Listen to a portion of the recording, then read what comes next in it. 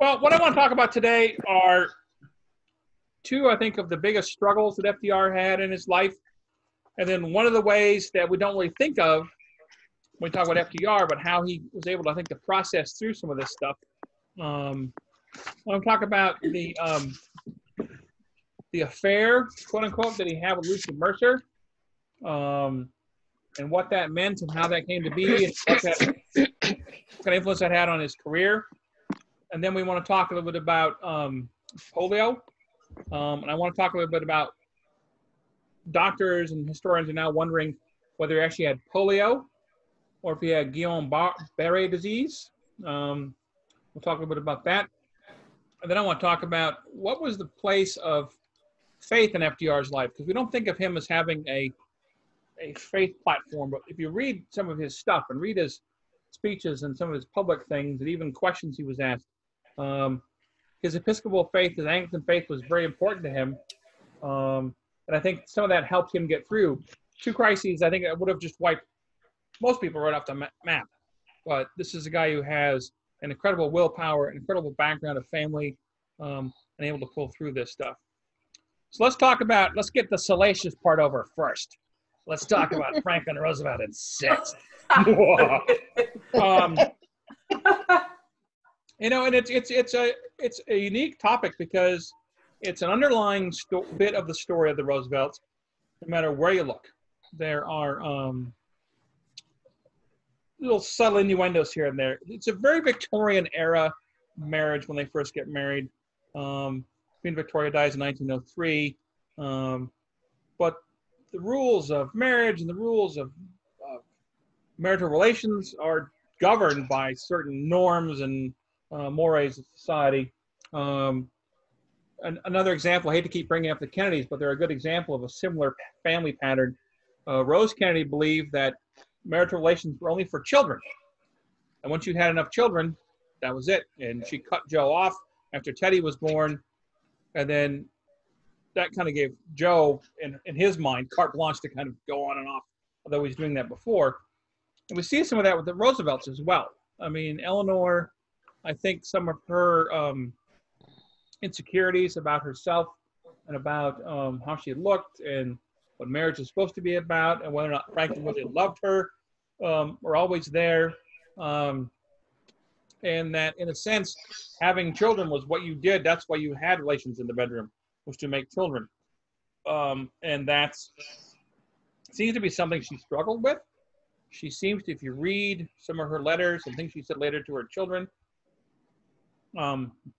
Now, granted, this is in hindsight many, many years later, but there seems to be a sense of, for her, having sexual relations with Franklin was something it was a duty to do, and you had kids, and when you were done having kids, that was it.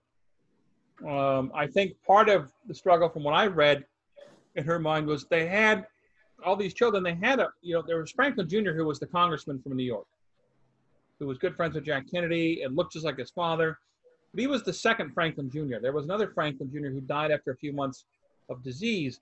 And I think that sort of trauma can impact relationships and impact marriages. Why go through that pain again? They had other kids, but I think it took some work on both of their parts to allow that to happen. But birth control was not readily available to people all the time. I mean, it was kind of a new thing, and these kind of medical technologies were not around. And if you go into the bedroom and have sex, you're likely to have a kid. And that was a fear. And the more kids she had, the more she felt, I think, inadequate. If you read some stuff, I think I talked about one of the things they found out she did to give the kids outside time was to put them in a cage that she constructed and hanging out the back window of their townhouse in New York City. Somebody saw that and like, I don't think that's the best way to let your kid be outside. But it was a different world. That's 100 years ago. So who knows what she was thinking, but she struggled with being a mother. Let's put it that way. She loved her children. They loved her. But she struggled with the just everyday part of being a mom. It was difficult for her. And that shows itself up in their relationship, how it changes. And part of that is when they go to Washington, when Franklin becomes the Assistant Secretary of the Navy, and they go to Washington, she now has a whole set of responsibilities in addition to being a mom. Another set of responsibilities she has to worry about. And that is being in the community, going to other wives' homes, leaving her card saying, hey, we'll have a cocktail. There's Peter. Saying we'll have a cocktail party. There he is. Morning, Peter. Saying we'll have a cocktail party, and how do you organize that? We've talked about how insecure Eleanor was and how she didn't like to be in front of people. And now she has people at her house, and she has to do some kind of small talk and introduce people, something she really doesn't like to do. So to offset that, she brings in a young woman to be what they would call her social secretary. She's a woman by the name of Lucy Mercer. She comes from a long-standing South Carolina family. Mercer is a name that shows up in Revolutionary War history, and I'm sure if I looked far enough back in the Lucy story, there's some connection there, but I'm not sure. Her parents were well-established society types. Her father knew Franklin back in the day at the Metropolitan Club in New York. So there is some connection. But their parents had fallen on hard times. They got divorced and fallen on hard times. And Lucy, as a young woman, needed to find a way to support herself. And through connections, possibly through her father knowing people, she heard about this job with Eleanor Roosevelt. And she was hired for the job. And her job was to answer Eleanor's correspondence and help her figure out which group she should go talk to, which group she shouldn't go talk to, kind of play out her time well, plan her time, schedule her time. She's kind of like a day timer. She's going to figure all this stuff out for Eleanor. And that becomes also something that they do. She becomes, I'd imagine, babysit the kids once in a while, take them for a walk, just help out around the house. And she becomes part of the family. And for the first couple of years, I don't think there's anything there. I think she's seen as this very young, patrician young lady who's helping out around the house, helping Eleanor, and there's nothing there. But the more and more that they stay in Washington, and the more that Eleanor goes off to places, the more that Eleanor kind of says, no, I didn't like all this social stuff all the time. Lucy becomes a more permanent and prominent fixture in the Roosevelt household. Franklin is not above flirting. I mean, he's a notorious flirt. There are stories of them on their honeymoon where Eleanor wrote home about how Franklin was over here talking to these ladies all the time, and she's kind of hiding in the corner. This is on their honeymoon. He's that kind of personality, right? This is the guy who meets the King of England at his house in Hyde Park. I'm using it. Oh, what do you need it for? How long do you need it for? Like maybe 15. Okay, bring it back. I need it. My tech guy just took part of my tech program. So he's very flirtatious. He greeted the King of England with a hiya, George, rather than the proper language. He's down to earth. Everybody's the same in his mind, male or female. Kind of reminds me of what Lady Bird Johnson said about Lyndon once. She said, Lyndon loved everybody in the world, and half the people in the world are women.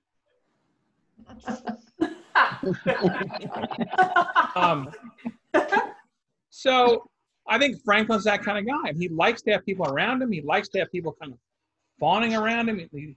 He loves, as you'll hear about from Catherine in a couple of weeks, one of the things he likes about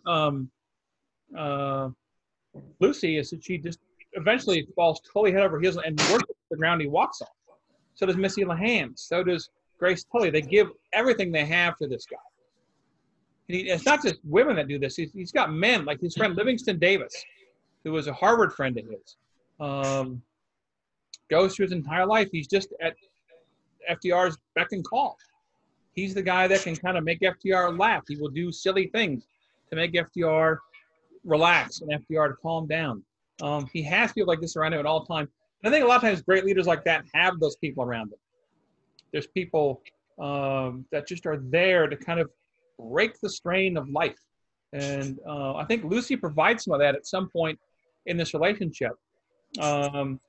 it's clear, too, that at some point earlier on, Eleanor suspected something is going on. She writes notes to Franklin from Campobello, and there's some tone in her voice about, what's going on? Hope you're not hanging out with Lucy, to that kind of attitude. And he does everything to calm her down. She called him honey. He called her Babs. And these letters talk about how much they love each other, and he would never do anything wrong. It's like he understands that she's kind of trying to find some information, and he kind of pushes her away. You don't have to. I'm sitting here in D.C. bored. I got nothing but Navy work to do. Don't worry about a thing. Because what happens is that when Eleanor's not there in D.C., Lucy still comes to the house a couple times a week to catch up with Eleanor's correspondence. So she's at the house when Eleanor's not home and Franklin is. And I think at first it starts out as an innocent, platonic relationship. Franklin goes places. He needs some kind of person to go, and they may meet up and run into each other. There's one story once of Franklin going on a little cruise. He used to like to take one of the Navy small boats down the Potomac for afternoon cruises, and a bunch of his friends came. Livingston Davis was there, and Lucy was there, and Eleanor waffled whether or not she should go. And she finally decided to go, and she drove down, past Mount Vernon, down the Potomac down there, tried to catch the boat. They docked, and people said there was a lot of tension on the boat. This is before anything was discovered. So I think clearly Eleanor has a suspicion that there's this beautiful young woman hanging out with her husband all the time, that something's not right. She was onto something, clearly. At some point, she lets Lucy go. And where does Lucy end up working? Anybody know where she ends up working? At the Assistant Secretary of Navy's office. Whoa, who knew? How clever is that? She can go now do work for the Assistant Secretary of the Navy. At this point, it's pretty clear to a lot of folks that something's happening. And people see them in public in D.C. when Eleanor's not around. There's a great quote from Alice Roosevelt, Teddy's daughter, and not a good friend of Eleanor's at all. What did she say? So people started saying, hey, what is Franklin doing by being seen with this woman in town? They were seen driving through Rock Creek Park. They were seen out to dinner and at social events. And when people criticized her, and when someone criticized Eleanor and put her in a humiliating light, Alice was part of this program. Alice was happy to write notes to Franklin, say, hey, I saw you on your drive the other day, but you didn't see me because your eyes were on the girl next to you. You were clearly weren't paying attention. So one thing Alice said, though, to Frank, Alice wasn't too shy to let Eleanor know she knew things, kind of hinted at things. And she said, when someone criticized her, you should be nicer to Eleanor about this stuff. Alice said, this is really nasty. Franklin deserves a good time. He's married to Eleanor. Oh, wow. That's your family. That's your cousin talking. I remember there was an old quip, an old SNL skit where somebody was playing FDR, and he said, I have seen war, and I hate war, and I have seen Eleanor. I mean, there's this common perception that there were some problems there, and I think there were at some point. But a lot of folks, Alice Roosevelt in particular, did not like her cousin and wasn't afraid to mock her and humiliate her in public and in private. And that's a pretty good example. He deserved to have a good time. After all, he's married to her. Which doesn't make any sense, because if you read the stuff about Eleanor, she's a wonderful woman who has a lot of personality, and it's very fun and vivacious in the right settings. So, it's just something that develops, and she's noticed this, I think, for a long time. When Franklin walks in the room, he, boom, walks in there. Everybody, there's a breath of fresh air. There's a buoyancy about him. There's this charisma about him. You can't help but notice him, and she has to deal with it. But it's until Lucy's there. But part of Lucy's family background, too, that's the other thing. Her father was a Rough Rider with Teddy. So there is this connection with the Roosevelts. They're very devout Catholics. One of the things that we've talked about in some more recent studies on this relationship is whether or not this relationship was a physical relationship. That it might have just been a love affair in the sense that they were sweethearts and nothing physical may have happened. We don't know about that because any letters that they had between the two of them were destroyed after a while. So is any intimate details about their relationship, the physical part of it, we don't know because those letters were destroyed. But some people think, and the woman who wrote, I think, a fascinating book about the Roosevelts called Franklin and Eleanor. I think this is one of the few books really examine just their marriage. Wow. By Hazel Rowley. She unfortunately passed away a few years ago, ironically of a cerebral hemorrhage, which is what killed Franklin. But her study is that the relationship between the Roosevelts was not as made for convenience as some historians would have us think, that there was a real love affair there, but they loved each other so much in a way that they allowed themselves the freedom that they needed to have to be who they were, and they support each other. So it's not her running off to, oh, I hate you, go do what you want, and him saying the same thing, because that doesn't seem to be borne out by their interaction, by their letters, by what people saw of them. Clearly the discovery of whatever relationship was between Franklin and Lucy was very destructive to their marriage, as it would be to any marriage. And it rocked the boat. And so what happened, how that was found out, I think we talked about last week, was Franklin came home from a tour of Europe at the end of the war, towards the end of the war, and got sick. And when he got home, he was put to bed for a couple of weeks. And as he was being put to bed and Ellen was unpacking his stuff, out of his suitcase came a packet of letters between he and Lucy. Mm-hmm. And as Eleanor said, the particular bottom of her world fell out. Something was just destroyed. Mm-hmm. And for a woman who has struggled so long and so hard with self-acceptance and who she is, this is a betrayal that cannot be overcome in some ways. Do you forgive and forget? Do you forget and forgive? Do you do both? It's a difficult thing. But this is a thing that they had to deal with. I think both Franklin and Lucy felt they were in love with each other. There's different opinions over how far he was willing to go. There's one school of thought is he was ready to divorce Eleanor and get married to Lucy. Well, that's likely not going to happen. She's from a pretty prominent Catholic family. Getting married to a divorced man isn't going to happen. And also, it's something that they think about with his career. Where is he headed? In 1920 is coming up. He hasn't run for vice president yet, but he has a career in mind where he's going to head. And a divorce isn't going to go well for a campaign in a future in politics in 1920. Nowadays, as we know, it doesn't matter. You can do what you want. But back then, it was a huge, huge issue. And so the common thought is that they sat down and said, well, how do we figure this out? Some schools of thought is they just said, all right, I'll stay married to you, but that's it. In name only. I have things to do. And I think there's more to this relationship. And Hazel Rowley really got at this in her book, Franklin and Eleanor. Once the Amazon picks back up, go get this one. It's one of the better ones. Or if you want to check out, she has a couple of YouTube videos when she was speaking on a book tour about the book.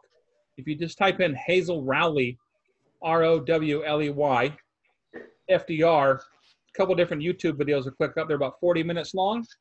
And they'll really fill in some of the stuff we're talking about because she really has a different perspective on their relationship, which I think is absolutely fascinating.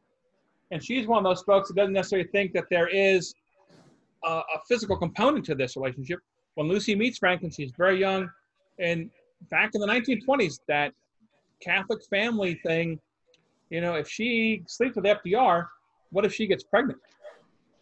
Then we have a whole nother kettle of fish to talk about.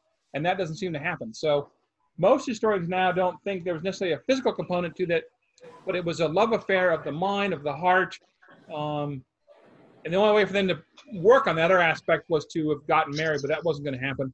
I think also it's pretty clear that Mama said to Franklin, are you kidding me? You're in love with her and you've got this family, and are you nuts? And that's not even talking about the politics part of it, because she wasn't all that big a fan of his political career. And I'm sure Mama threatened to cut him off. If you want to go and divorce your wife and kids. I'll take care of them when you're out the door, dude. See ya. Go away. That has to be some kind of factor in his mind. But yeah, so after Lucy was let go from the house job, she ended up being at the Navy Department for a while. But I think Franklin does, according to most historians and family members, promise Eleanor he will never see Lucy again. That is a bald-faced lie. Now, historians have shortly, when this story was, there are hints about this story in books from the 50s, but nothing really substantially talked about. Lucy Mercer was this great help to the Roosevelt family and was very kind, but there's no hints of anything else. It's not until the late 60s, 70s that the story comes out. It's in the miniseries Eleanor and Franklin. What the general's thought was that he stopped seeing her in 1918. He and Eleanor had their relationship, and he didn't see her again until the end of his life. We now know because they found letters between the two of them in Lucy's family vault. They were in touch as soon as a couple years after this ended. And it was gentle, like, hey, how are you? What's going on? How's life? Good, how are you? Nothing. And then it got more and more involved. And then at a certain point, after polio, he starts writing a letter saying, hey, I'm going to be in Manchester, Maine next week on a fishing trip to Coxsackie Lake, and here you're spending the summer in West Gadden. Nudge, wink, wink. And she'll do the same things. I'll be in Augusta. I understand you'll be in Hollowell. Those kind of letters back and forth. We don't know if anything ever happened from those events, but it's possible. There were some pretty strong hints. Love to see you. Going to be in your state next week. Let's get together maybe. But he's pretty cagey about it. He doesn't say it. Let's meet on Friday at 2:45 at the corner of this road and that road. He just kind of drops a hint. And it's an example of back then. People didn't. Hey, Peter, how are you? People didn't know all this stuff. I mean, letters were hidden. Letters are kept in families. Letters were squired away, and historians think they have a set idea of what it's all about, what's happening. Then you find out, oh, there actually were letters, and it kind of changes the attitude. They did more digging and found out she was invited to the inauguration. A special car was sent to pick her up, and that relationship kept going on and on and on. And she was a huge part during the war years of visiting the White House. There are examples. You have to log everybody in that comes to the White House and makes a call to the White House. And there's a Mrs. Johnson whose name keeps showing up in the White House logs. It's not unlike when JFK was president, there was a Mrs. Campbell who kept showing up at the White House and phone calls being logged in. And you can't really hide those necessarily. They show up too often. One of JFK's buddies said, the only Campbell I knew was Campbell's soup. The problem is this is one of his mistresses, and you can't hide that stuff. It's, I watched, there's a fascinating miniseries out, a movie out years ago called Conspiracy. Anyone seen that? It's a movie about the conference in which they decided the final aspect of the final solution. And it's Heydrich and all these guys, all these bureaucrats sitting around talking about what they're going to do, how they're going to move people. And it's all about logistics and timing. And the scary thing is they're having lunch while they talk about this horrendous crime against humanity. They're having lunch, and it doesn't seem to bother them. But at the end of the day, they were all told to burn their records. All of them burned their records except one guy, and they found his files. And that's how they knew this conference happened. Lucy didn't burn her letters. She kept some of her letters between her and Franklin. And after she died, family members found this and like, oh, wow, hey, they were talking more and more than we thought they were. But I think what Lucy does for Franklin, it gives him an escape from his life. Does that make sense? To provide some kind of release from what he's doing, especially as president. Again, Roosevelt likes having people around him who worship the ground he walks on, particularly women. He thinks he's a charming guy. He has his cousin, Daisy Sookley's around. There's Laura Delano's a cousin who's around, and they love him. They worship the ground he walks on. one of these folks around him was this guy named Livingston Davis, who was a Harvard friend of his. And Livingston Davis, it seems to me he's got a career, and he's divorced. He marries a woman from Bar Harbor, but he's kind of, you get the sense he's not around a lot in the history books. But when he shows up in history books about Franklin, you get the sense that his job is to kind of keep his friend at ease and to have fun and to laugh. And there are stories about Livingston Davis that even I chuckled about. Some of them are inappropriate. He's one of the guys who goes on the boat cruises with Franklin off Florida after polio. But Livingston Davis is also having some issues because in 1932 he kills himself. Oh, wow. And I'd love to see more of a study on he and Franklin's relationship, because he's a name that keeps popping up with some consistency, but it's also hard to find out much about him. I looked at the Harvard alumni stuff. There isn't much about him. He was a banker and that sort of thing. But he's of that class of Roosevelt's that he can kind of float around the surface, and when Franklin calls, off he goes to help out his buddy. We all should have friends like that, to some extent, I think. So we know that the Roosevelt marriage is unique, and we'll talk more about that next week, talk about Eleanor. But I think Lucy is a permanent fixture in his life. She isn't someone who goes away. She's around. It doesn't hurt to have a friend who's the president of the United States either, because there are instances in papers they found of FDR's where she had asked for help for a nephew or something like that when the war came, to get them something to do, something to serve. So the question is, how do we look at this sort of thing, and what do we talk about when we think about our leaders? Do we expect them to have a perfect life where nothing ever happens and everything wrong? Or do we look the other way when these things happen? Does this mean he's a bad person? We can talk about any of our leaders, Kennedy and Johnson and all sorts of people who have, even Eisenhower had a lengthy attachment with his limousine driver during World War II. Does this make Eisenhower a bad person? I don't know. Does this relationship with Lucy Mercer make FDR a bad person? Or, as Arthur Schlesinger once said, if she helped him to stay focused at all during the war, to provide him some sort of relief from the burdens he had as President of the United States, this country owes her a debt of gratitude. Any thoughts? I'm done. Anyone? I'm making you all talk. Oh no, one at a time, raise your hands. And Mike, yes, Marilyn. that's why we need a woman president. Okay. And women, there's no women presidents that we've been around that wouldn't have affairs with men? No, well, I think they're more focused on the job. Okay. Okay, well, there you go. There's a school of thought that agrees 100% with Marilyn.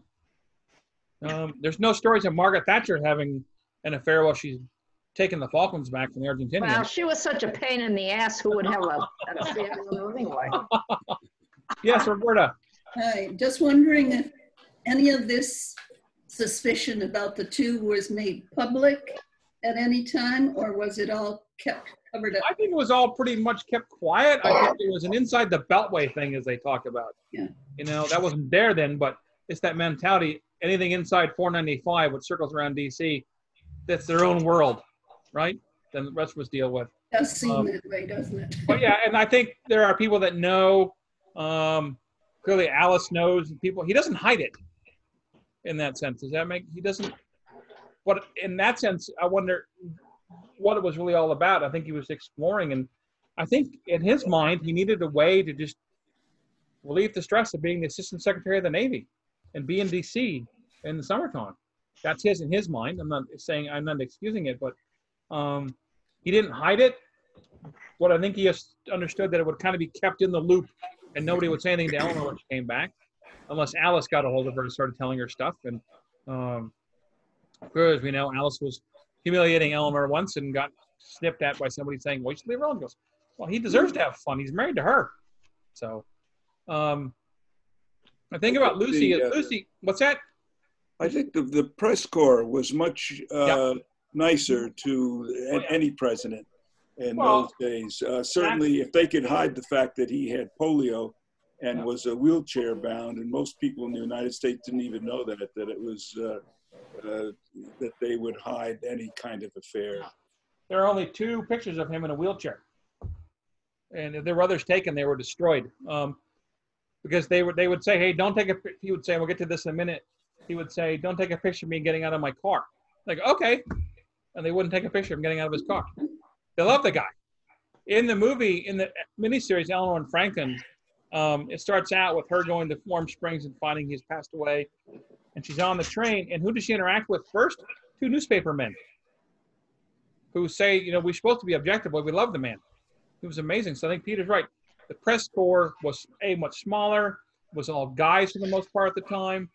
And there's a sense of, whatever he has to do to kind of, Mike, even, yes. I think the press wasn't into sensationalism as much as they are today. And Gary Hart really changed a lot of that. Yeah, I think you're right. So Lucy is around for a long time. This is the thing I find fascinating. She shows up. She goes to the White House when Eleanor's not there, and is there for dinners and things like that. She also goes to Warm Springs in the spring of '45.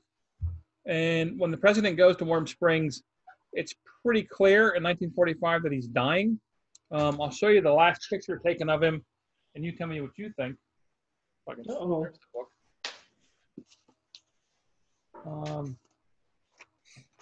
This is a man who clearly has wasted away. I can't make sure I can see myself and I can tell you what it is. You see him right there? Oh, yeah, really thin. That's not the Roosevelt we remember. Oh, wow. Look how sick he is. Wow. Now, Lucy had gotten married to a man much older because she needed at her age to establish herself and become, you know, do you want to be, in that day, an old maid, as they called it. She wanted to get married, be respectable, to restore her family's name. Her husband, Winnie Rutherford, was much older than she was. They had a very good relationship, in spite of the fact she went to see Franklin once in a while. So she's well connected, and she brings this Russian artist into town to Warm Springs to paint FDR, Madame Shumatov, that she knows and has done paintings. And she's there painting Franklin when he dies. So here, I'll show you again the picture taken of Franklin a couple days before he dies.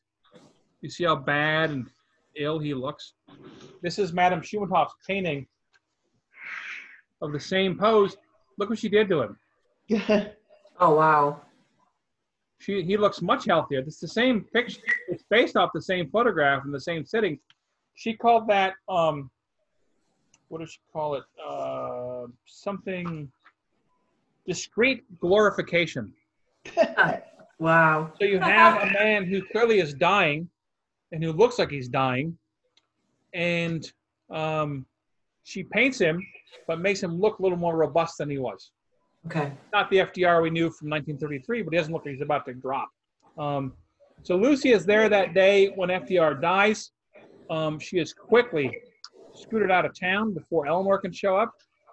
Eleanor finds out in the miniseries Eleanor and Franklin, which is based on Joseph Lash's wonderful book, Eleanor and Franklin, which came out in the 70s, which really did the story of Lucy and Franklin. One of the other gals around, the Roosevelt cousins and staff, slipped and said, well, she was, and she said, what do you mean she? Well, Madame Shumatov. Well, you said somebody else. They had to tell Eleanor that Lucy was there, which I had to have broken her heart again. So I think she thought that it was over. He was much better at hiding it in those intervening 20 years than he had been back in D.C. the first time. And to find out when you get to where your husband's just died, that this woman he said he never talked to again has been there, was with him when he died. That has to be a process I would never want to go through. How anyone could go through that, I don't know. Just horrible. Horrible to find that out. One of the people that helped this process out and helped Lucy get access to the president was his own daughter, Anna. She lied to her mother and snuck around behind her mother's back to get Lucy to come hang out with her dad. So that had to hurt as well. Not only has your husband betrayed you, but your daughter's betrayed you as well. Mike, where did he die? Where? Yes. In Warm Springs, Georgia, at the little White House. We'll talk about that a little bit later on in the week, but Okay. about an hour south of Atlanta. So if he was dying, I was wondering where Eleanor was when he was dying. She was doing her job as First Lady. I mean, he was dying for a long time. He never should have run for that fourth term, I don't think. Okay. But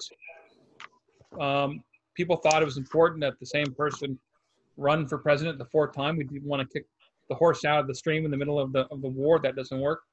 But if you look at him, that was the argument that was made. Yeah. And I do remember when he died. Yeah. That'll be 75 years ago. Next Sunday will be 75 years since FDR died. So, Wow.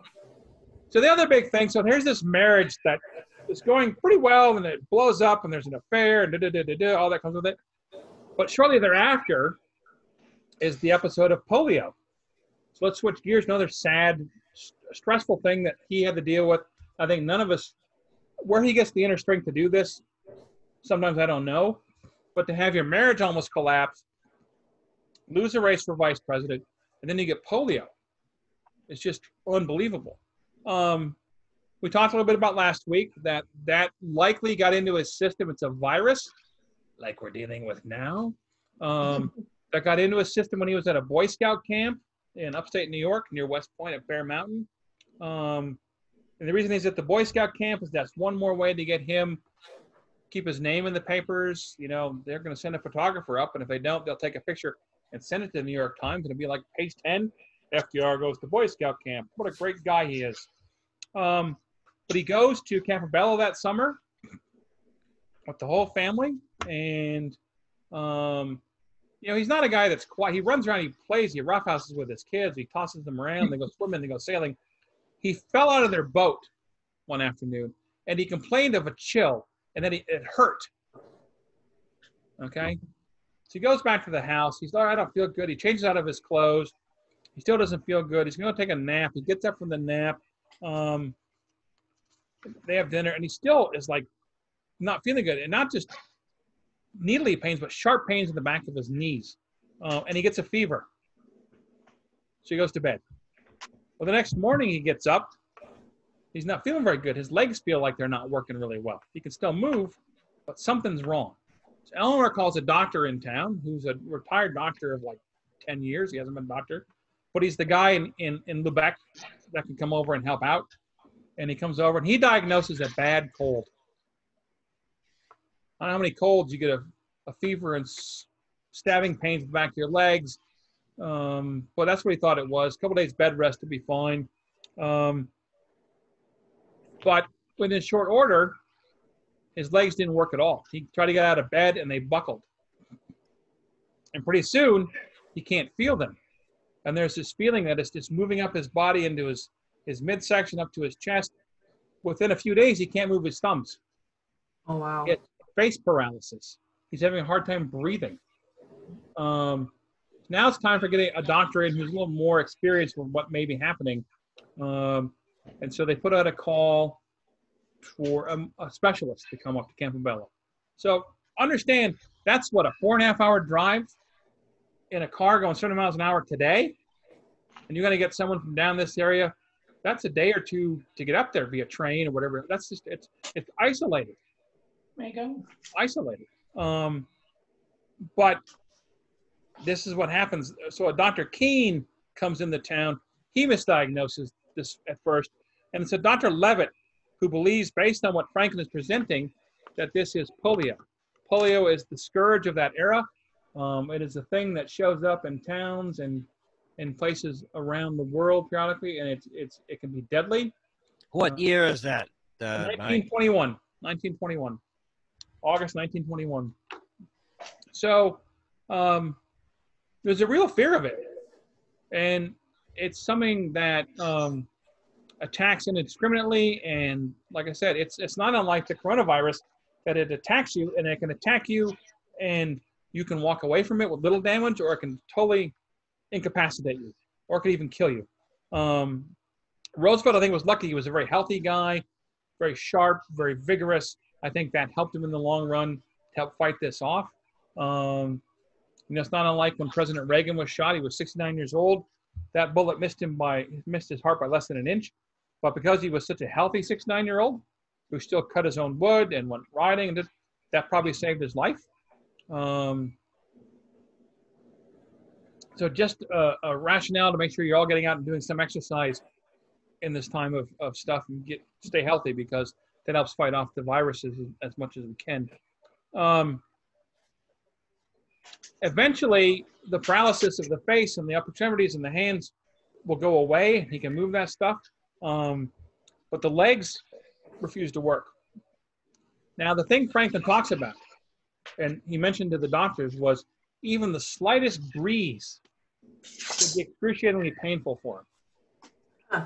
Just being outside and thinking outside, just the open window on his legs, was like someone was stabbing him in the legs with pins. That's a part of polio that some doctors don't think is indicative of polio. We'll talk about that in a minute. So what happens then is some doctors think, well, massage the legs, get those muscles working, get the blood flowing. So Louis Howe and Eleanor take turns massaging his legs, which is excruciatingly painful. Eleanor has to be the one, she becomes his 24-hour nurse. She has to give him a catheter. Oh, wow. To the bathroom. These are not the actions of a woman who hates this man. She loves him so much, she's willing to debase herself at that level, to be his nurse, to change his catheter, to wipe his behind, to do all this stuff, because he can't do it. And she moves into the room, she sleeps next to him, and works herself to a frazzle. Louis will come in and do some massaging. I can't imagine if I was in politics to have my political consultant rubbing my legs. I mean, that's above and beyond the call of duty, I think, too. They finally get a full-time nurse eventually to help out. There's a little bit of jealousy going on there because she's a very vivacious redhead. And Frank likes to flirt with her, which helps keeps his mind off the other trouble she's had. But eventually she's let go because she's a little too cute and too nice. And Eleanor's like, I don't want that stuff around the house. He has to, his correspondence is taken care of. Missy LeHand, who started working for him in 1920, comes to Campobello and helps out with correspondence. The word gets out. They downplay this disease to the press. And again, like Marilyn and Peter said, the press is pretty compliant. Oh, so they say he's a mild case of polio. Oh, he'll be back up, walking around in a couple of days. Really? But that's what you did back then. They even downplayed it. Mama is over in Europe, and she comes home, and she's met by a telegram from Eleanor saying, Franklin's been very unwell lately. Not Franklin might die soon, but he's been a bit under the weather. But you should come see him. So Mama's all freaked out as well. A month after this virus strikes him, they bring him back down to New York City. You can't get the medical help at Campobello that you can in New York. You have to exchange the beautiful sea breezes and the open air for the city, but the medical help's not down there. There are two wonderful movies about this event. One is called Sunrise at Campobello. You remember this from the 1960 with Ralph Bellamy and Greer Garson? Yep. Fantastic. But this ends when they take him on the train back to New York. And in Warm Springs, with Kenneth Branagh and Cynthia Nixon, talks more about the recovery aspect of it at Warm Springs in Georgia. We'll talk about in a minute. Of course, when they take him on the train to send him back to New York, it's all choreographed. He has his famous campaign hat on, his cigarette, and he's waving like there's no big deal. I'm just going down to New York City to have some medical tests. And he's laughing and telling jokes. This is something he does again and again and again and again and again, is to get people to not pay attention to what's below. What's above is his personality and his brain. As he develops later on an ability to be seen as walking. Part of what he does is he has people, his kids in particular, the boys, work out so that they can help him walk.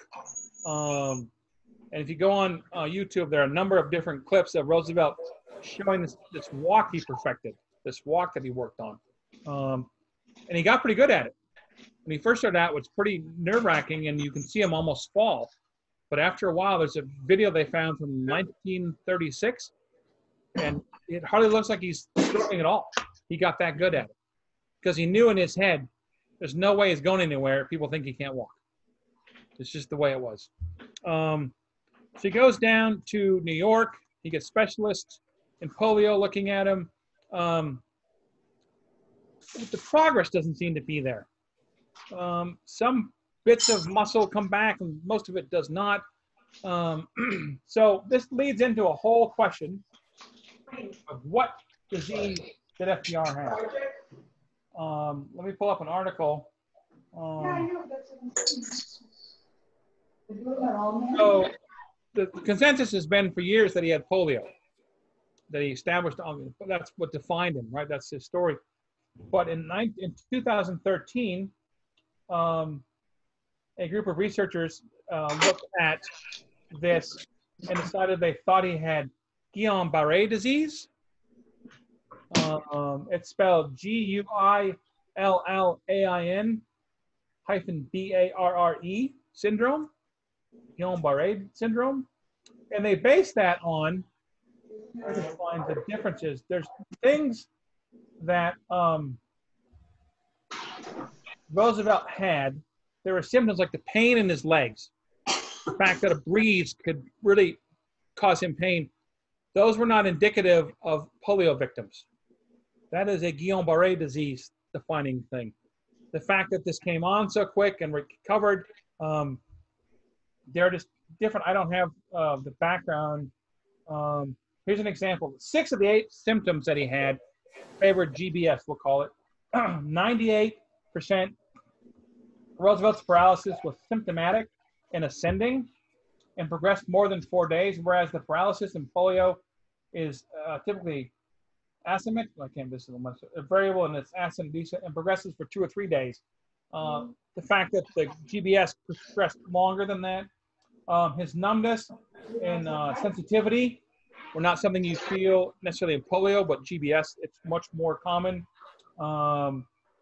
His descending pattern of recovery from paralysis is absent in polio, but common in GPS.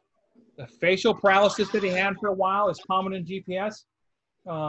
His prolonged bladder and bowel dysfunction are rare in polio, since polio viruses do not attack autonomic nerves, but are common in GPS. So these are some things that doctors looked at about 10 years ago, and by using kind of common denominators, some people think he didn't have polio, he had this other disease, but they weren't looking for that when they diagnosed him. And the common fear was polio. That's what people had. This GBS is pretty rare. So two of the 8 symptoms favored polio. One was the fever that he got, which is rare in GBS, but it's pretty common in polio. And he had permanent paralysis, which occurs in about 50% of polio survivors, but only 15% of GBS survivors. So you can pick or choose. It's a medical, and it's one of those coulda, shoulda, woulda things about history. What did he really have? Did Lincoln have Marfan's disease? We don't know. And at the end of the day, I don't think it matters what he had, because what it did to him and how it transformed him is what's important. So he's always looking for new cures. The doctors in New York, he's at home in New York City, at his house in New York City, trying to recover, trying to keep his presence up in the world. Louis is always writing press releases. And he's really trying to figure out a way to get back in the game, so to speak. But at the same time, you read about this episode in his life, the depression had to be just unbelievable. A man who was so young and so vital and so willing to do things and was counted on being around. You watch video of him, he never seems to walk into a room. He kind of bounces into a place. And he can't do that anymore. To the fact that you get to the point where your biggest fear now is getting out of your house in a fire. Mm. And he would practice going up and down the stairs in Hyde Park, pulling himself up and down. So he didn't want to bother anybody else. So he had to be able to get out of the house by pulling himself out of the house. He practiced that for hours on end. As he got into using crutches, after they fitted his legs with braces, his goals became things like he talked about getting down the driveway, walking just one time all the way down the driveway. These become his goals in life for a while. When you have a career plan ahead of you like he had, the realization that this might not happen has got to be very stressful and very depressing for him. I think he deals with this stuff, which is why he has people like Livingston Davis around, Lucy eventually, but why he has Missy LeHand around, his cousin Daisy Suckley around, Louis Howe around, because they keep his mind off it. I mean, you don't see pictures of FDR or hear about him in public looking depressed and acting depressed. He always projects an image of being positive and focused on the thing at hand. And I think he believes at all times he'll eventually walk again. A lot of people couldn't have done that. A lot of people wouldn't be able to do that. But he finds a way deep inside to focus on what's important, to try new therapies. He's almost willing to try anything new that'll show up. If you write him and say, hey, if you pour the blood of a duck on your legs, it might make you, he might try it. And what happens eventually, he goes through two phases in the 1920s. He has a phase of deep depression. He rents a houseboat off the Florida Keys, and he disappears for weeks and weeks on end, often without Eleanor, but it's people like Missy LeHand and Livingston Davis and some others that go with him. And he just kind of sails around, and he can swim. He can play cards. He can drink. He can do whatever. It's kind of his therapy to kind of get through this, to kind of let himself get to the bottom. It's not unlike Amy and I were talking a couple weeks ago about with this virus stuff. When it first started hitting around, I let myself go to like the deepest depths of like, oh my God, this is it. I better get a shotgun because the zombies are coming. We have no food. We're all going to die. And when I pulled myself out of that, it's been fine. Amy did the same thing. She actually went and squirreled food away and money away so that John and I could flee to Minnesota to be with my family for the end, because she thought it would just be, but you know what? Thank God she got out of that, because as a doctor, she needs to be more positive than that. But Franklin, I think, is the same. Letting yourself go to that deep despair and not going like his friend Livingston Davis did to the ultimate end, but allowing yourself to come back out of it can adjust your life and how you see things, I think. And so these trips on this houseboat of swimming and drinking and hanging out with these women, that's part of his therapy. But at one point in 1924, in the late summer, he gets notified of this place in Georgia called Warm Springs. Peter. I'm boring people. I'm sorry. But he hears about this place in Warm Springs that claims that there are waters in their springs that can help you feel more buoyant. The mineral content in the water gives the water buoyancy that makes you feel like you're not just sinking all the time. Now, the guy who owns the place is a guy named George Foster Peabody. Remember that name, Peabody, from FDR's life earlier at Groton. He owns this resort, and Franklin decides he's going to go check it out. Now, there's a family connection to this. The town that Warm Springs is now called Warm Springs, but at the time it was called Bullockville. This is the birth area of his cousin Teddy's mother, Eleanor's grandmother, Mittie Bullock, is from Bullockville, Georgia. So there's a family connection for him to go. This isn't like going someplace completely rare. There's a family connection.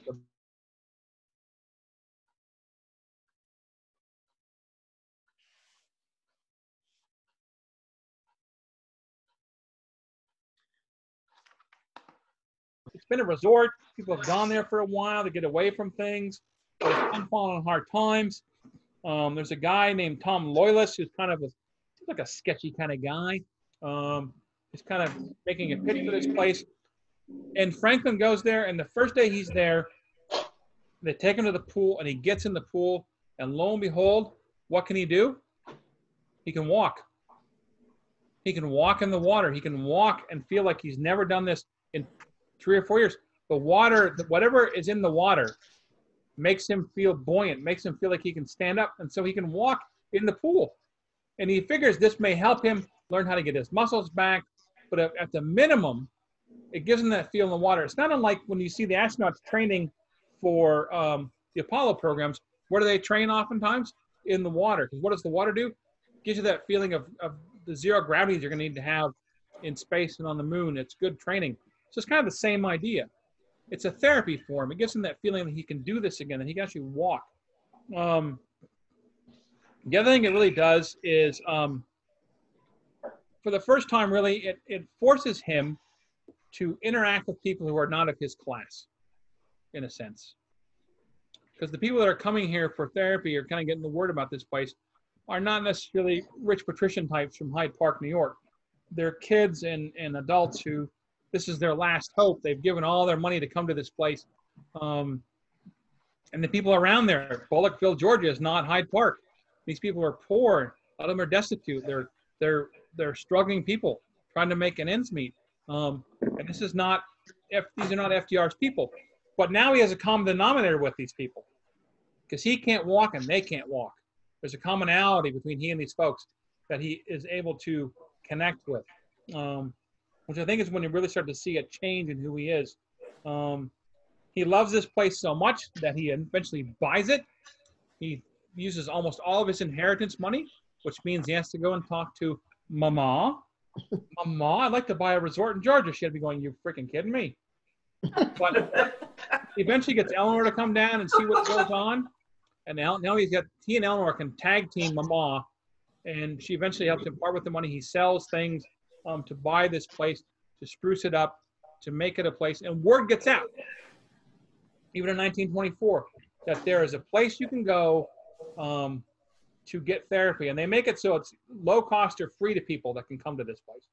This is the altruistic part of FDR's. He doesn't want to make this place when it costs you 10 grand to become part of my polio clinic. It's going to be affordable for you or free. We'll raise money for this somehow. He raises money from his friends. He sells things he owns. He asks Mama for money.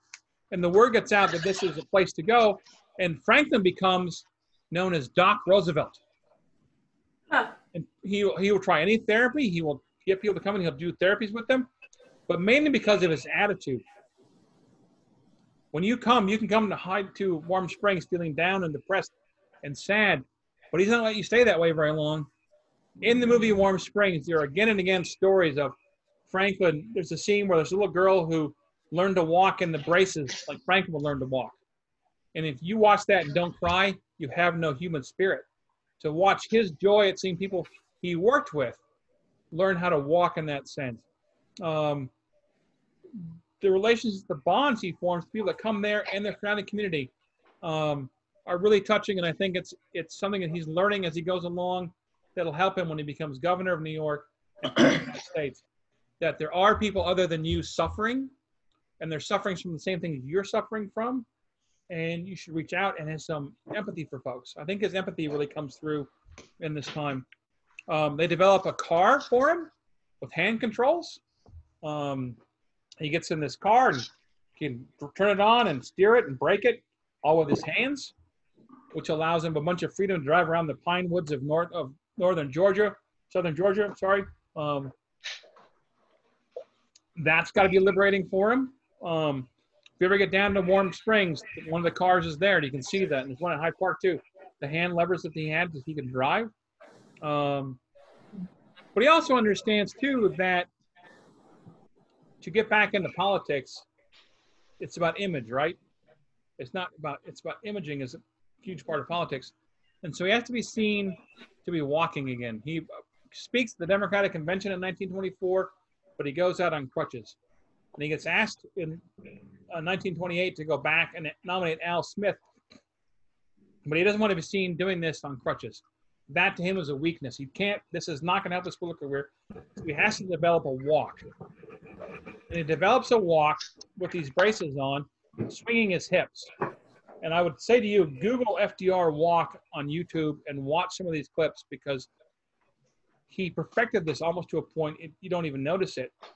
And what he also wants you to do is not look below to see what the hips are doing, but look at his head. And so more than once, if you watch clips of him walking into an event, you'll see him laughing with either his son or some other military aide, because he wants people to think, oh, you told me a joke. Don't look down at my legs that aren't working. Look, I'm laughing. Ha, ha, ha, ha. And that works. Because you don't watch, as you all said, and some of you who were around back then, they hid this so well.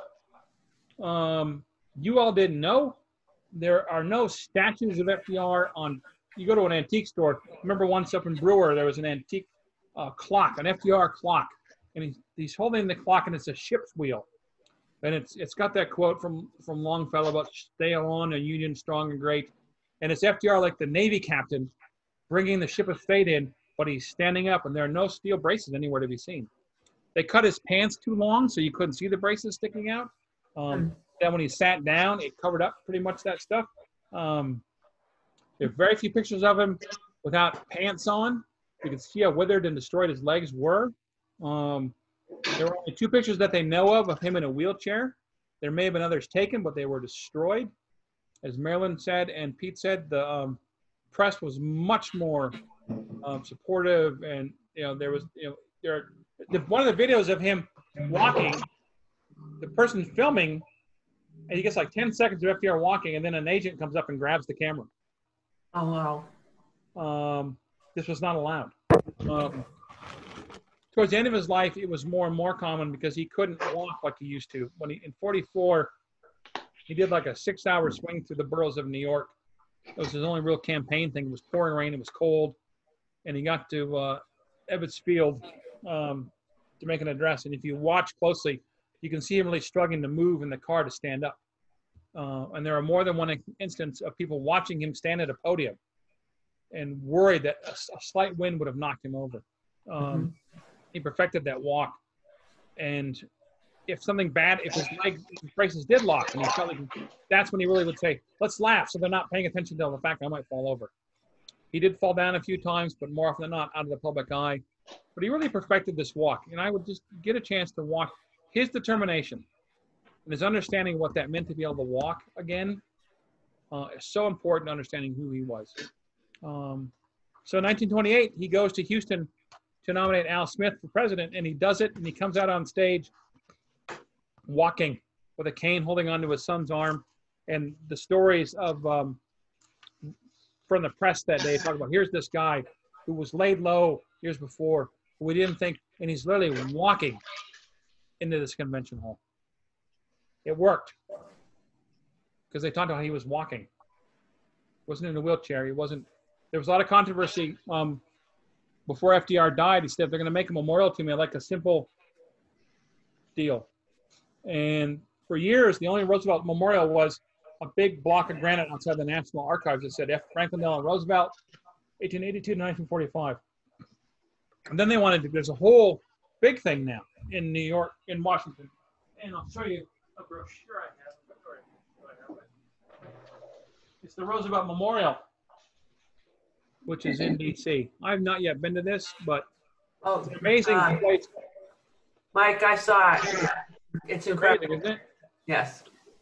Acres and acres and acres of really capturing his personality. One of the controversies was when they built a sculpture of FDR, he wasn't in a wheelchair. And the cape that he was on hid.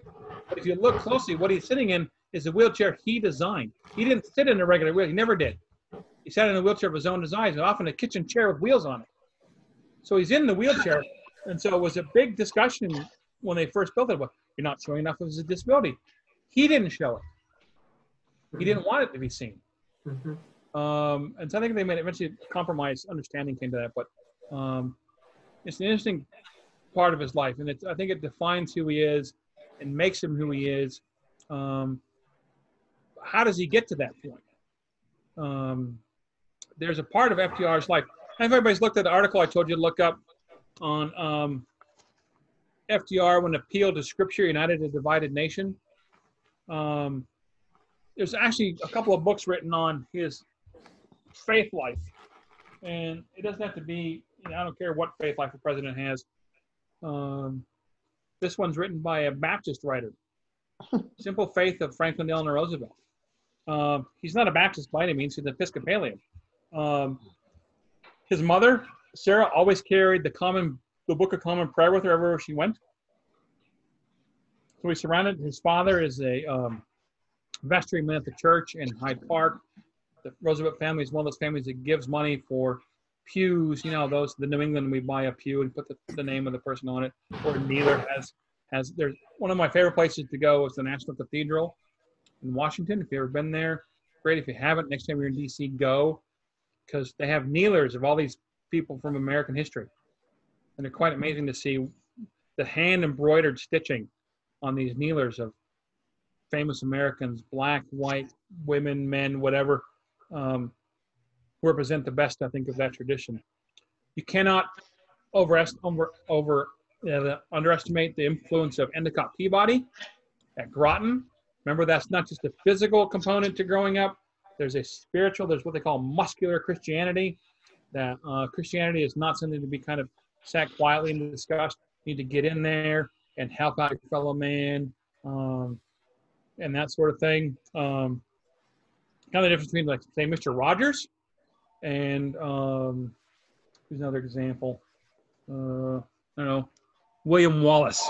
The extremes of the quiet, thought-provoking Christianity of Mr. Rogers, which is always there, and the overmuscular Christianity of William Wallace, who you will take things by the sword and make people become Christian. Some example in the middle is what Franklin Roosevelt is. But Endicott Peabody really tried to have, and that relationship stayed with Roosevelt until Peabody died in 1941, I believe it was. The Roosevelts both come from the same background church-wise. They did not associate with people from other traditions. So you can read and hear stories of Eleanor being anti-Catholic. There are some anti-Jewish things that are said kind of in passing once in a while. I don't think they're indicative of any deep anti-Semitic feeling. It's just kind of a thing that was okay back then. And that class, it's a different time.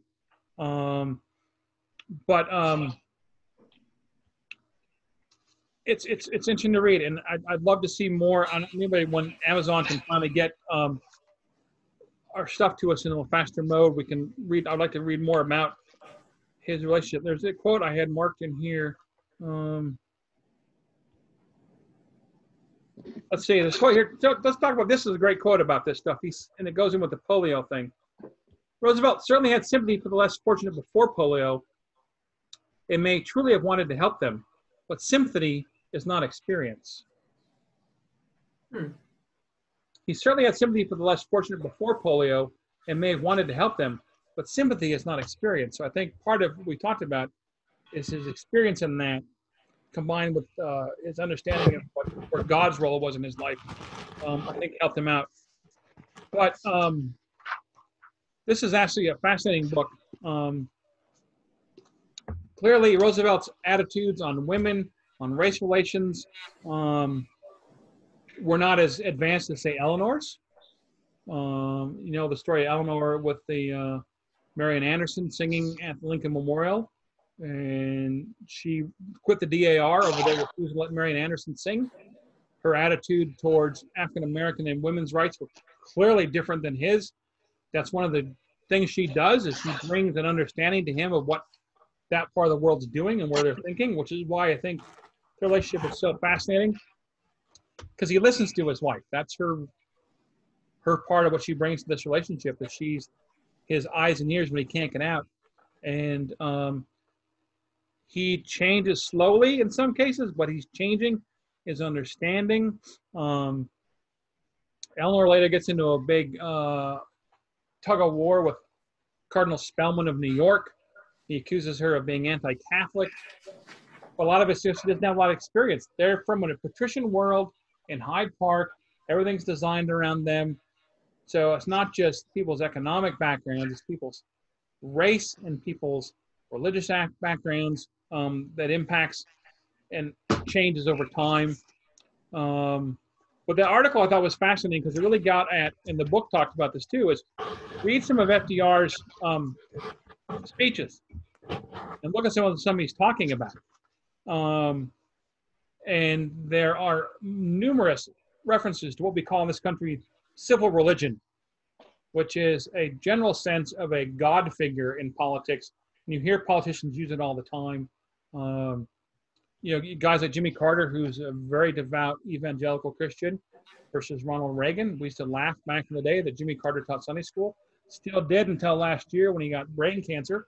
But Reagan never went to church because it was not safe for him to go. So how politicians use God is up to them, and people's reaction to that is always different based on how much they use it and what kind of words they use. But Roosevelt, read that article, because Roosevelt had a very sense of devout language. He used the words, he used scriptural language a lot. We don't think of it that way, but if you go back and read some of the stuff, you see that it's there. It's always there. I want to make sure I get this right. They asked him once what was his political stance, and I believe he said he was a, what did he say? I'm going to make sure I get it right, because he had a, it's interesting because he talked about he was a Christian, a Democrat, and something else. And how he phrased it was interesting because it wasn't something you would actually expect to hear. And I can't have the quote right in front of me. But he wasn't afraid. I have a question. Yeah. How did Roosevelt become a Democrat when Teddy was a Republican, when his cousin was a well, because the Roosevelts. How did that happen? The Roosevelts, when they became Republicans, it was to support Lincoln, because that was the party of Lincoln, and that was the person that they admired and loved the most. And so some of them never left that, but they tended to be Democrat before that, and a bunch of them switched over to be Lincoln supporters, and they never went back. Well, I think their thinking was Democrat, but in name, Teddy, was a Republican. Different understanding of what those words mean today, too. So, religion and politics isn't something that's new. It's been around for a long time. And people's comfort level with what that means and what the candidate means. Remember 1928, it was Al Smith was Catholic, and there were actually things published and sent out to people attacking him for that. Same thing with Kennedy. Same thing with Mitt Romney. In 2000, he was a Mormon. Oh, no. And at some point, there's a great clip from Vaughn Meader's album doing JFK, and he's doing a press conference. And they asked him what he thought about Senator Goldwater being a candidate because he was Jewish. And Kennedy said, well, I think we'll have a Jewish president someday. I just know as a Catholic, I can't vote for him.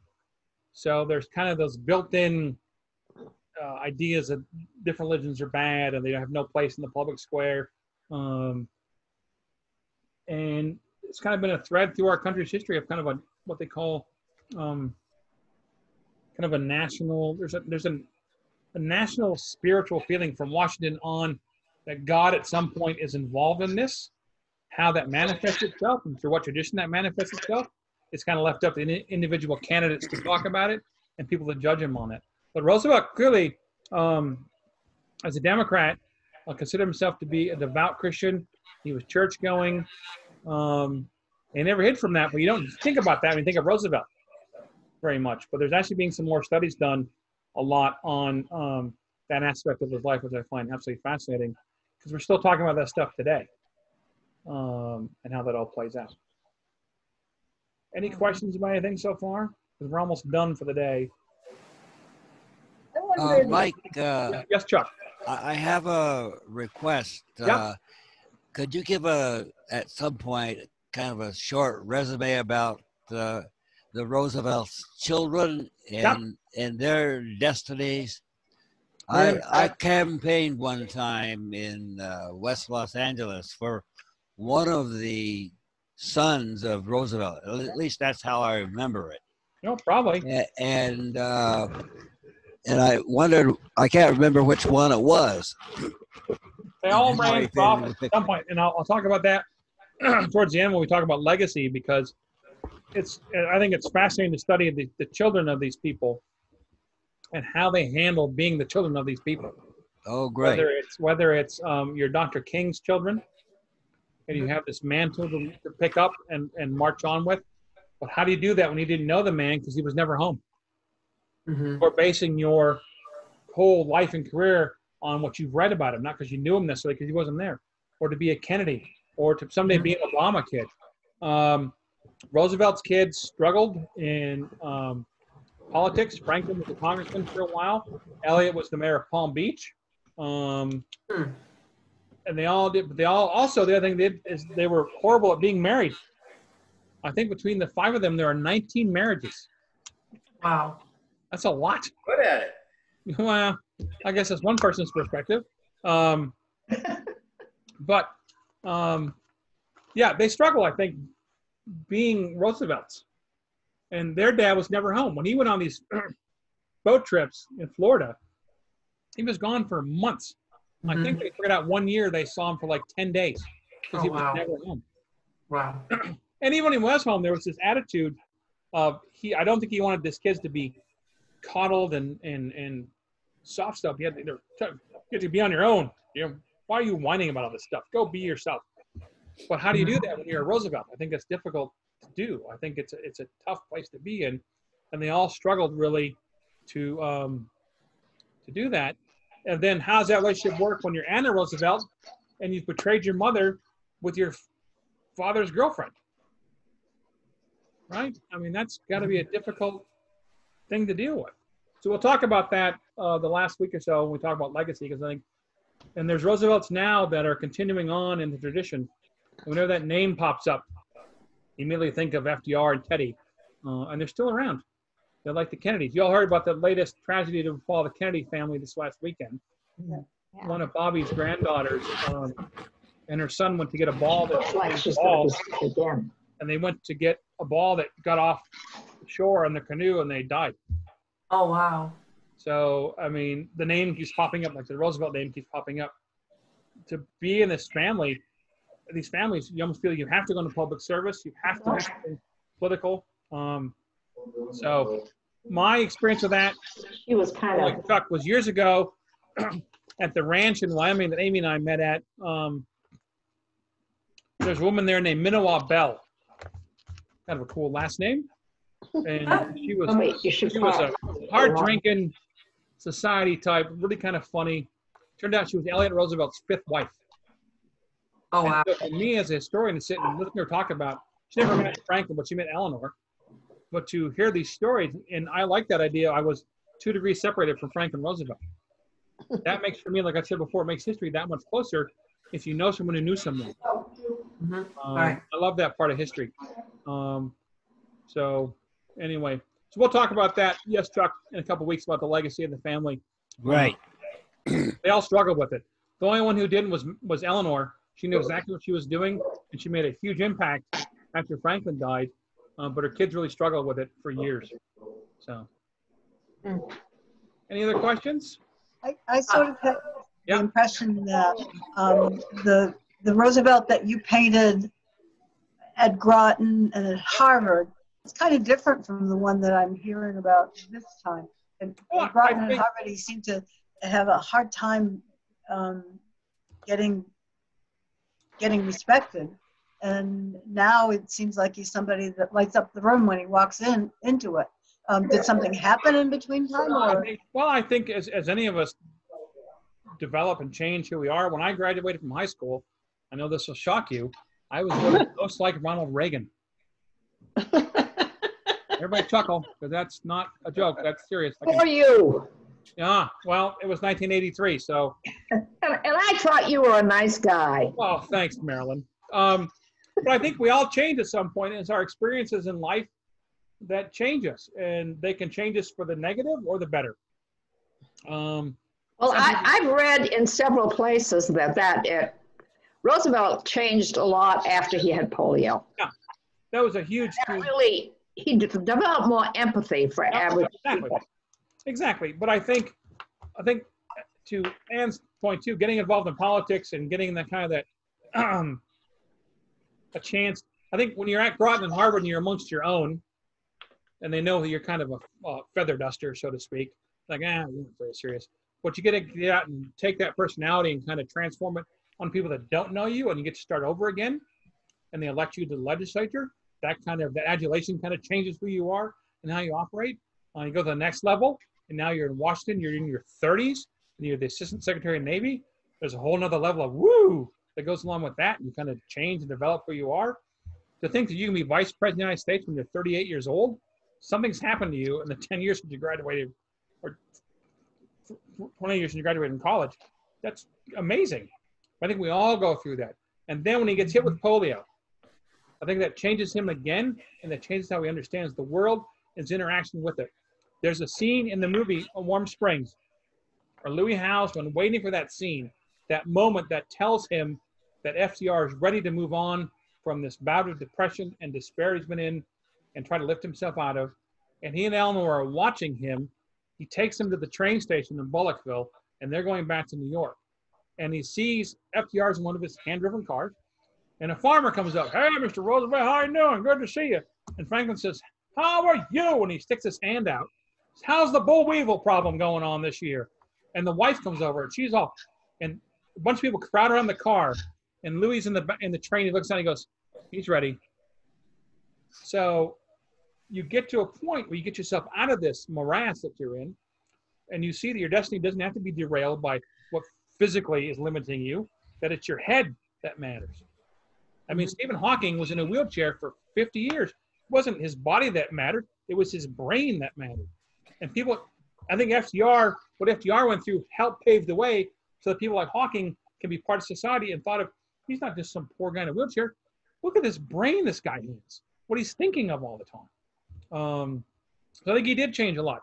I think we all do. The Jack Kennedy that went to Harvard and choked is not the Jack Kennedy who died in Dallas. People change. I think in some sense you are who you are, but you change in some other ways as you go along. If you don't, I think something's missing from my perspective.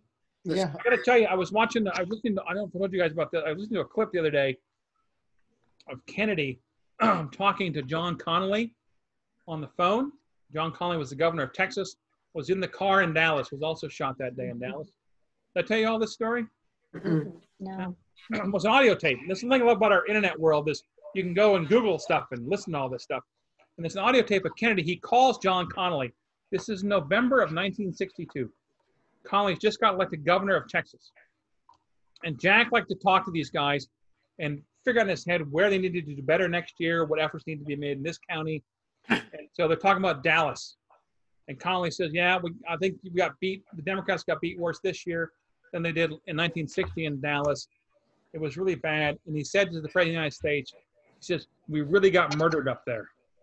Oh, wow. Wow. My hair stood up I'm like, what? And Wow. he said to the President of the United States, we got murdered up in Dallas. Wow.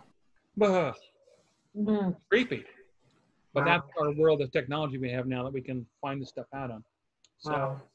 In terms of a story that you told a couple of classes ago about the cold showers at Groton. yeah. When you told that story, I was thinking it was kind of phony. We're tough. Yeah. Life is tough, and we have to take cold showers. It's sort of like reality TV. Yeah. Tough, and his experiences later in life were much different than that. Oh yeah. I think a lot of people that go to places like Groton think that those cold showers make them. Oh, yeah. When you're 15 years old and you're away from mommy and daddy for the first time, that's horrifying. Oh my God, cold showers. I had my nanny came in and toweled me off. You know, that kind of attitude. And so I think that's kind of the start. For him, going away from home was the first thing that changed him. And having his father die when he was young, that changes him again. And it's just a series. And some people can go through all these changes and not learn anything. And Franklin was the opposite. He learned something every single one of these experiences, whether it's Assistant Secretary of Navy, he's filing names in the back of his head of people, of experiences, of understanding and writing notes about, okay, I went to this shipyard. This is how this ship is built. Not knowing he's going to be President of the United States someday, that will help him because you don't want to be the Secretary of the Navy in 1944 come to FDR and say, well, I don't know about these ships. He's go, oh, I was in your job before. You're just wrong. Go back and do it again, because that's the kind of guy he is. His brain is just constantly going and just da-da-da-da-da. But I think a large part of that shifts after polio. There are events in everyone's lives that can shift you from this section to that section, and that's just how it is. So. Mike, one question. The relationship of his mother when he gets polio, I mean, does she become more controlling or whatever? I think she thought then, it was like, well, clearly, Franklin, I mean, you're not supposed to do anything other than be a country squire. Okay. You can't do. You should just come home and sit on the porch on your wheelchair, smoke your cigarettes, and we'll talk to you about the farm. Okay. Maybe go to a social event. But his idea of having a political career was completely out of her head. It wasn't something she liked to begin with, but now she's like, you got to be nuts. But I think he's trying to prove to her and other people that he can do this stuff, that he can make it back. I think if he couldn't, he wouldn't have lasted as long as he did. I mean, he's one of those people that has a goal, even if it's just to walk in the driveway. If you've ever been to Hyde Park, and I know Peter has, that driveway from the house to the Albany Post Road isn't short. That's a bit of a hike for a person who can walk, but to do it with crutches, and later maybe try to do it with the system he's developed, one thing at a time. But he never quits learning about new treatments for polio. Even up until the last days of his life, he's looking for new. That's where he's gone in the spring of 24, when he needs to go back to recuperate and get some breath back in him. He goes to Warm Springs. Okay. He can drive around. He can go in the pool. He can relax. He's doing work, but that's where he goes. And he's always looking for something to keep him doing better than. Wow. All right. Anything else? I will let you all know about next Wednesday, but my plan is, once I hear from them, that we will do a Zoom session for the folks from Campobello. And as I said on Facebook the other day, when all this is done and we can get back out, avail yourself, if you have not, of going up to Campobello. Get your grandkids or your kids to drive you up there. And if you can too, Hyde Park is a wonderful place. The house is closed till fall to tours, but it's a wonderful, wonderful place to visit. And you get the total sense between those three places, which we'll talk about next week, who FDR was and who he became by visiting the places he went to himself. So. Okay. All right, everybody. Happy Easter, everybody. Happy Easter, everybody. Remember, next Sunday, not only is Easter, it's also the 75th anniversary of Roosevelt's passing. So that's one of the historical things that kind of pops up on the radar once in a while. 75 years. Wow. All right. Okay. Peace out, everybody. Thank you very much. Yep. Thank you. Yep. Bye. Thank you. Bye. Bye.